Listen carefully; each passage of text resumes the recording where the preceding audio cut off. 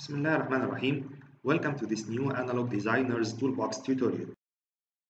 In this tutorial, we'll be examining the subthreshold characteristics of 7 nanometer FinFET transistors. We'll have a look at the subthreshold slope, the GIDL, the GM over ID ratio, and the intrinsic gain of the transistors. We will do all of this for a 7 nanometer PTM FinFET low VT NMOS device, and as an exercise, you will repeat all of this on your own for a 2 transistor stack and for a super low VT device. So let's go to the first part. We'll plot the IV characteristics on a semi-log scale, and then we will extract the subthreshold slope of the transistor, and we'll see if there is GIDL or no. But before actually going to the simulator or to ADT, we need to see from our simple models and from our understanding of the operation of the transistor, how do we expect the transistor to behave. In the subthreshold or in the weak inversion region, there is no channel formation in the MOSFET, and we can see that it's actually an NPN structure, so it behaves like an NPN bipolar junction transistor. But the base is not directly connected to the gate, it is capacitively coupled. So we can say that the VBE is a fraction of the VGS, and we define this factor n, which is actually always larger than 1. So we can use the same exponential characteristics of the VGT to define the drain current, but again the VBE will be replaced by VGS over N. For bulk MOSFET, the N is from 1.2 to 1.8, but for SI and FinFET, the N can be significantly better. It can be as low as 1.1.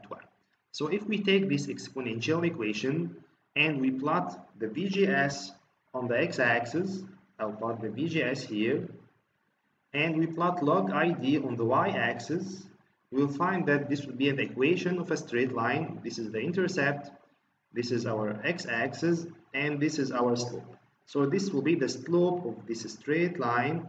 So we'll have here 1 over 2.3 NVT, where VT is the thermal voltage equal to KT over Q, which is around 26 millivolts at room temperature. I'll go now to ADT. I opened an empty project. I will go to the device Explorer interface. I will load an LUT. I will select the low VT NMOS device, click open, and as you see, it is loaded successfully here. Now I'll plot VGS on the x-axis, ID on the y-axis, click plot, and then I'll go here, I'll turn the log scale on the y-axis, I'll maximize the plot, and as you can see here, we have straight line characteristics in the subthreshold region, which matches our subthreshold model. In order to calculate the subthreshold slope, we need to find how much VGS change do we need in order to make a 1 decade change in the drain current. So I will add 2 horizontal cursors, and I'll move these cursors to a current of 1 microampere. So the cursor is now here. I will add another cursor. I will double click on this label, and here I will put 10 microampere, click enter. So now I have the VGS values in order to get a current of 1 microamp and 10 microamp, and the difference actually between these VGS values will be the subthreshold slope. So this is the plot we extracted from ADT, and again the subthreshold slope is defined as the change in VGS for a 10x change in the drain current. So we have the value of VGS at ID of 10 microamp, and we have the value of VGS at ID of 1 microamp. If we subtract these 2 values, we'll find that the subthreshold slope is around 87 millivolts per decade. So this answers the first part of the question. So the second part asks about the gate-induced drain leakage. If we have gate-induced drain leakage, this means that at low VGS values or at negative VGS values, we will have increased drain leakage current, which will show in the curve as some local minimum like this. So as we don't have this behavior, we can say that the GIDL is not evident in this transistor. We can also extract the subthreshold slope in an even better way The subthreshold slope is basically the inverse of the slope of this straight line. So if I go to another plot here, I will use advanced y expression and I will define my subthreshold slope to be the inverse of the derivative of log the current to the base 10. So close the brackets like this, and then I'll hit plot, and this is my subthreshold slope. I'll maximize the plot. I will zoom in here, and I want to extract the subthreshold slope in this region, so I can add a magic cursor like this, maybe a VGS of 5 millivolts. I'll hit enter, and this is my subthreshold slope. If we revisit our subthreshold model, we said that the slope is given by this value, and the subthreshold slope actually is the inverse of this. So this is the subthreshold slope, and this is the value we extracted from ADT, so we can extract the value of this subthreshold factor n, and to be given by 1.38. And again, we don't see any GIDL behavior here. If we have GIDL, then the subthreshold slope will actually increase at some point because the leakage current increases. Now we go to the second question, which asks about the GM over ID ratio and how does it compare to the subthreshold slope. But again, before going to the simulation results and before going to ADT, we need to see what do we expect from our transistor. If we start by going to the square law expectations, we have the famous definition of GM given by this equation, which is derived from the square law. And we can compute the GM over ID ratio as equal to 2 over the overdrive voltage. This actually means that if we plot VGS on the x-axis, and this is V threshold, the GM over ID ratio will peak to infinity as we approach the threshold voltage, which corresponds to an overdrive voltage equal to 0. And of course, this is not the case because, as we know, the square law is completely invalid when we operate in the moderate inversion and in the weak inversion regions. If we go to the subthreshold model, which gives good results in the weak inversion region, we'll find that the GM over ID ratio actually saturates, and it is related to the subthreshold slope by this equation. So what we expect in the weak inversion region is to find a constant GM like this. So this is the weak inversion model, and this is the square law model. And of course, in between, we'll have a smooth transition like this, which is the moderate inversion region. As we already extracted the value of the subthreshold slope, we can calculate the expected maximum value of the GM over ID, which will be around 28. So we expect to see a GM over ID of 28 in this region. So now we go to ADT to see if the simulation results match our expectations from our models. So I will go to plot 1C. I have VGS on the x-axis. I will put the GM over ID ratio on the y-axis, and I'll plot like this. I'll maximize the plot. And as you can see, as we expect, the GM over ID ratio increases as we go towards the weak inversion, and then it saturates. And this glitch is probably a bug in the simulation model. So let's add a cursor here. So I added the vertical cursor. I will go to the weak inversion, and as you can see, we have a maximum GM over ID around 28, which matches our expectations from the weak inversion model.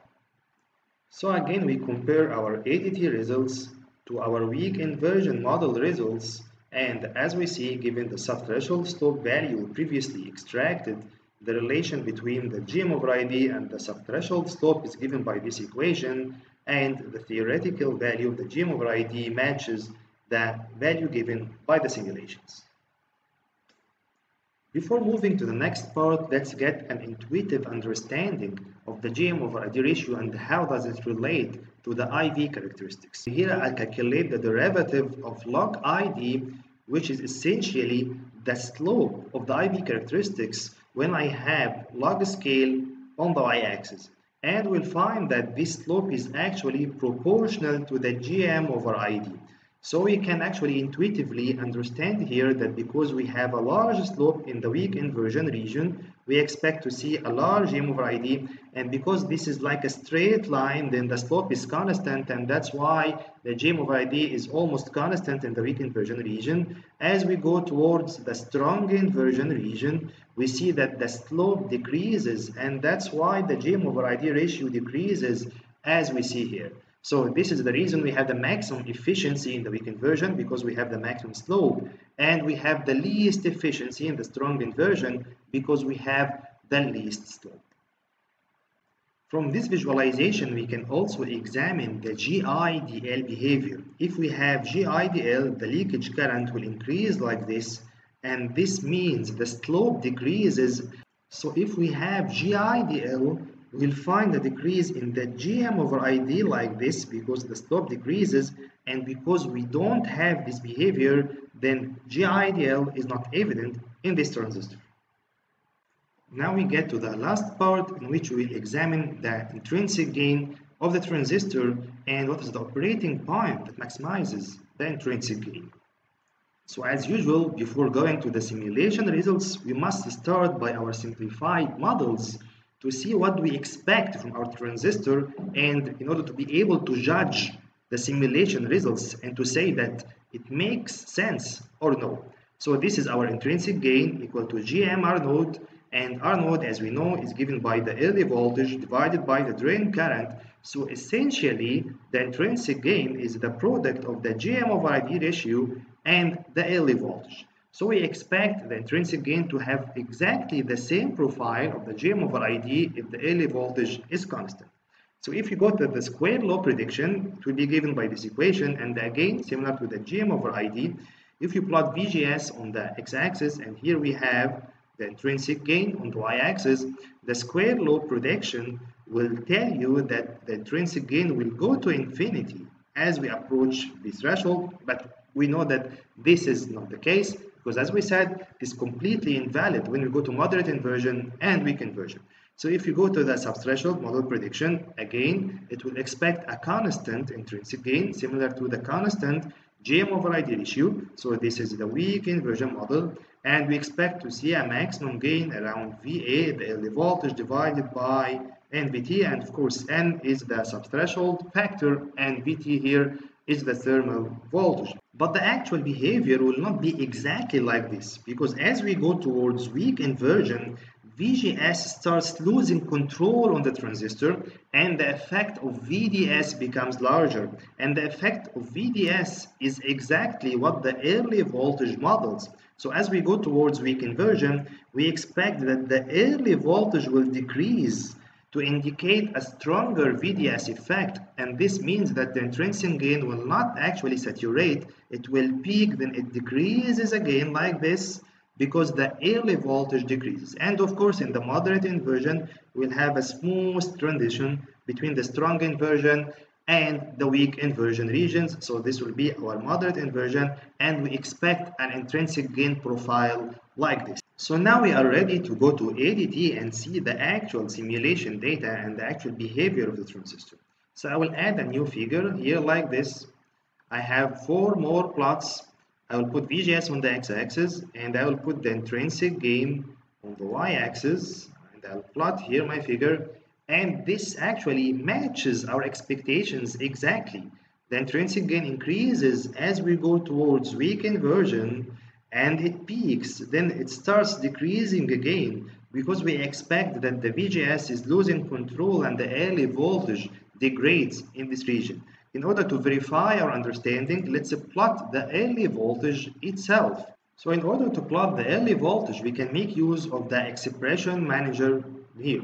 The expression manager has predefined expressions of some of the most popular parameters used by analog designers, and you can actually add more expressions if you want. And you can see here that we have the definition for the early voltage is equal to ID divided by GDS. So I can go to the advanced Y expression, and I can write VA, and I can plot it directly, and as we expect, the early voltage degrades as we go to the weak inversion region, and this causes here the degradation in the intrinsic gain, so we have a peak like this. So if we want to find this peak, I can add a vertical cursor, and I can move my cursor to find the point that maximizes the intrinsic gain.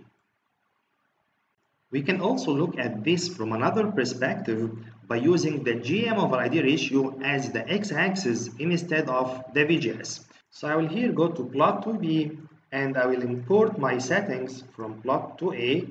So these are the settings of plot 2A. I will select the GM/ID as my x-axis and I'll hit plot.